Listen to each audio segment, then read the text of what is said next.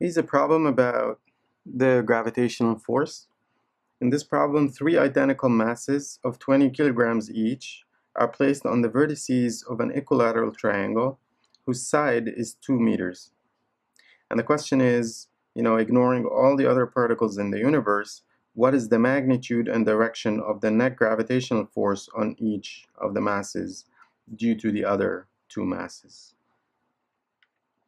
So the first thing I'm going to think of is this is an application of the gravitational force. And in the gravitational force, the force is equal to g times the first mass, the second mass, over the distance between them squared. So I'm going to isolate each of the masses. I'm going to figure out what the forces are on each of the masses. And then I'm going to add that vectorially on each of the masses to find out the resultant net force on each of the masses. So to start with, I'm going to label these masses A, B, and C, for example. And this distance, which is the 2 meters, as per the head of the question, this is the distance RAB, the distance between A and B. And this is RAC, and this is RBC, and they're all equal to 2 meters. And each one of these masses is 20 kilograms.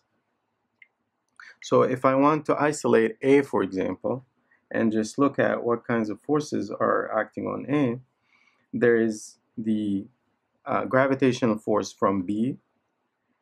So I'm going to label that FAB because A pulls on B with FAB and B pulls on A with FAB as well.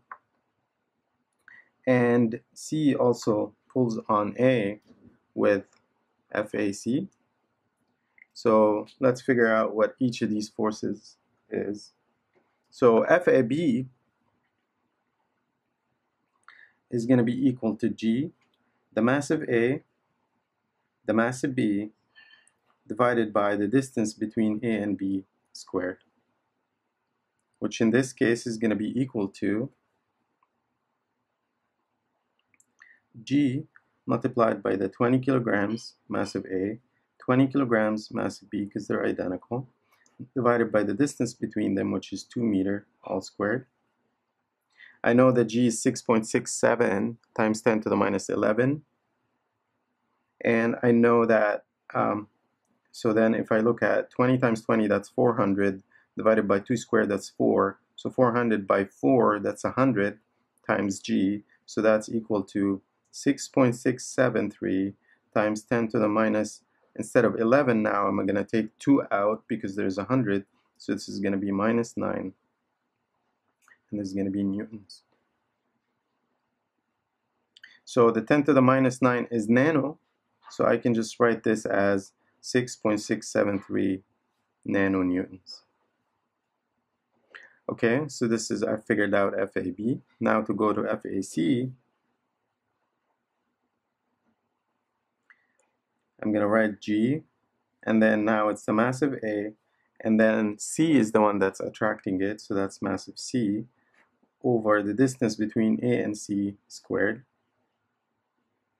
The mass of A happens to be the same, common in here. Mass of B happens to be the same as mass of C, and the distance between A and C is the same as the distance between A and B. So in fact, this is going to come out to exactly the same answer, but it's going to have a different direction. Okay, so I'm going to call this number, let's say, F. So then if I look at what's happening to A, the free body diagram of A, there are two forces acting on it, F.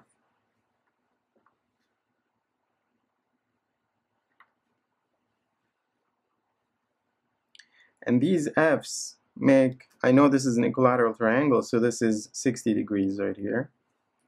And so I'm going to choose my axes to be the one that bisects this angle and the one perpendicular to it. So I'm going to call this X, I'm going to call this Y. And I'm going to look at the components of each of these forces in the X and Y. So since this is a bisector, that makes this 30 degrees and makes this 30 degrees. And then if I want to look at the components of this force, FAB, I'm going to look at the y component and the x component. So I'm going to write a table in which I look at each of the forces and I'm going to look at their components.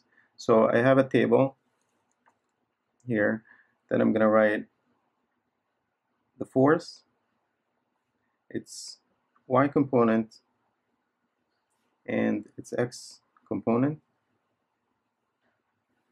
This is a small table, but it's a good practice to make tables so that you're not missing any of the forces. So this first force, FAB, has a magnitude of F and an angle with the y-axis that is 30 degrees. So therefore, its y component is going to be F cosine 30, and it's going to be pointing opposite to what I chose as the positive. So it's going to be minus F cosine 30 degrees. And the x component is going to be pointing opposite to what I chose as the positive x, and it's going to be the magnitude F multiplied by sine the angle 30 because it's the opposite. So it's equal to minus F sine 30 degrees. Now as for FAC, its y component is also the magnitude F cosine the angle 30. And it's also pointing down.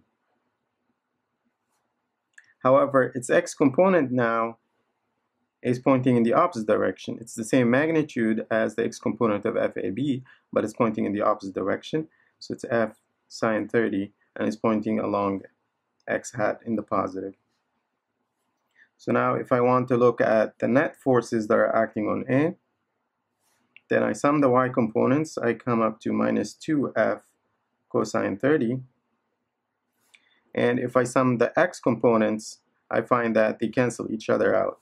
So that makes sense because this y is a line of symmetry, therefore the x components are going to cancel each other out and the y components are going to add up. And the resultant force is going to look like twice F cosine 30. Twice F cosine 30 is equal to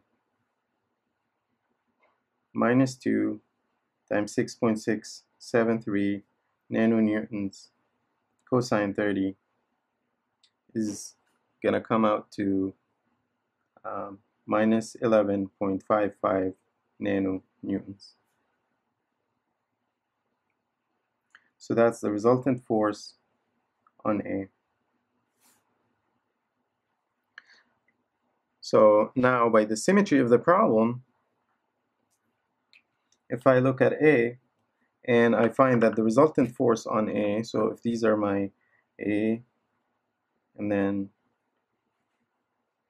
B and C, and if I look at A and I find that the resultant force is straight down to minus y and it's equal to minus 11.55 newtons, if I rotate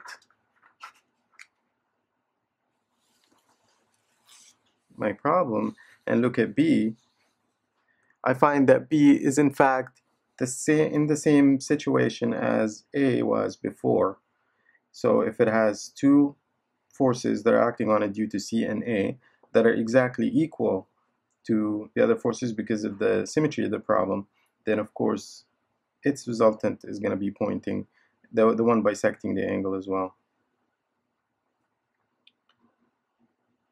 So this is going to be 30 degrees and this is 30 degrees. The same thing for C. If I rotate as well and I look at C, C is also going to be pointing towards the bisector of the angle, where this is 30 and this is 30 as well. So then the magnitude of each of the forces is going to be minus 11.55 nanonewtons, or the magnitude I should say is 11.55 nanonewtons, and the directions of these are going to be the directions that bisect these angles. So in the case of A, if I make a choice here, then this is going to be in the minus y. For B is going to be 30 degrees from plus x, and the C is going to be 30 degrees from minus x.